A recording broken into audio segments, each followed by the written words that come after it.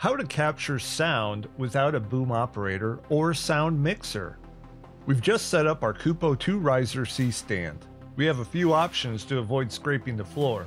You can easily place your gear on top of Harbor Freight moving blankets, but it could become a tripping hazard. You could also cover the legs with those unwanted baby socks. Or, if you want something a bit more professional and cushy, Kupo stand leg protectors come in a variety of colors. For safety, you also need a sandbag placed on the tallest leg, ensuring it doesn't touch the ground. Starting from the end of the recording chain, we have a Zoom H6 recorder receiving its input via XLR and pushing phantom power to the microphone.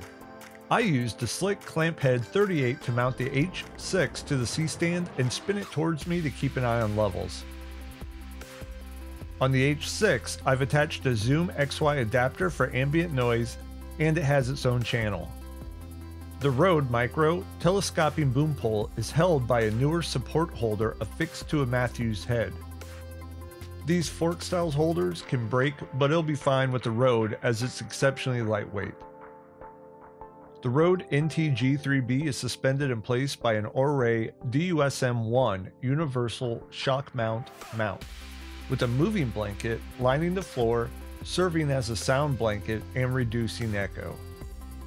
I've wrapped the GLS Audio Professional XLR cable around the boom pole as it's not internally wired, then secured it with Storehouse hook and loop straps. You could also use Rode's boom pole clips, but the pole needs to have enough thickness or they will dangle.